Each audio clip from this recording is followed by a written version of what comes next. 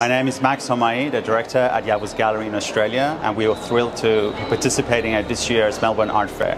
For this iteration of Melbourne Art Fair, we are presenting a new body of works by Andre Hemme, New Zealand-born Vienna-based artist who works across different mediums of works, a video work here, as well as a number of photo media / paintings.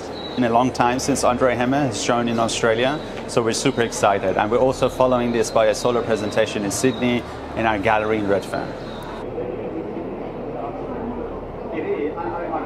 My name is Andre Hemme and I'm a painter and artist based in Vienna.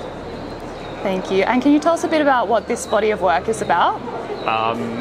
Yeah, I'm interested in making a contemporary form of landscape, and so basically I think of it like that old tradition of landscape painting, using the sunlight, using the natural aura of the sky to inform what I do, and I'm doing that through digital means. So it's about making work with the medium of the moment. And can you tell us a little bit about this beautiful motion graphics video work that you have? Is this a new medium for you, or?